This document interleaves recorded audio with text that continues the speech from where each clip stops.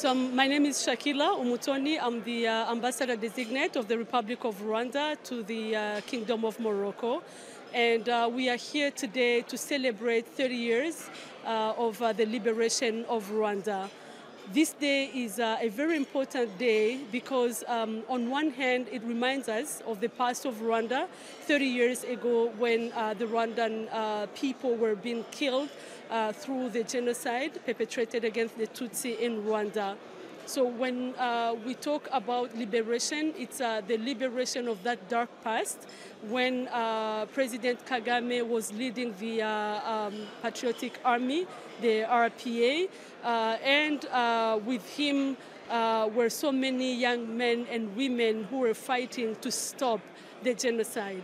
So today, on one hand, we remember that past, but it's also a moment of celebration of the achievement over the last 30 years, celebration in terms of rebuilding the country, celebration of unity and reconciliation in Rwanda, celebration of being a country that is today known for good governance, that is known for promoting women and youth rights, a country that is known today for its role on international scene in terms of global stability. You know, Rwanda is one of the countries that contribute to the peacekeeping missions around the world.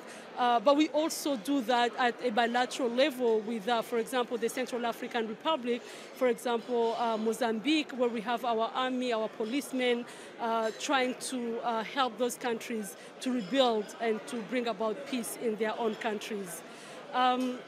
As you've seen tonight, we have invited many people from the government of Morocco to the diplomatic community. All the countries are represented here, but also members of the business community, members of the civil society, and we have made so many Moroccan friends with whom we are today to go through that path.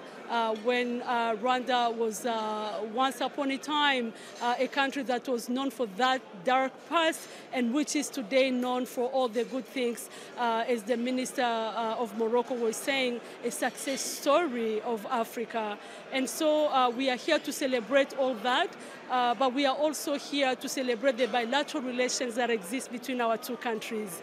It has not been long since Morocco opened its embassy in Rwanda. That was 2019, and then Rwanda, 2017 rather, and Rwanda opened its embassy here in Morocco in 2020. And since then, relations are growing bigger and bigger by the day.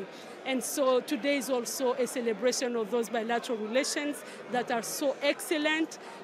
We have achieved a lot in such a very short time, and we are looking to a future with more engagement in terms of investment, in terms of trade, but also in terms of mutual support on international organizations.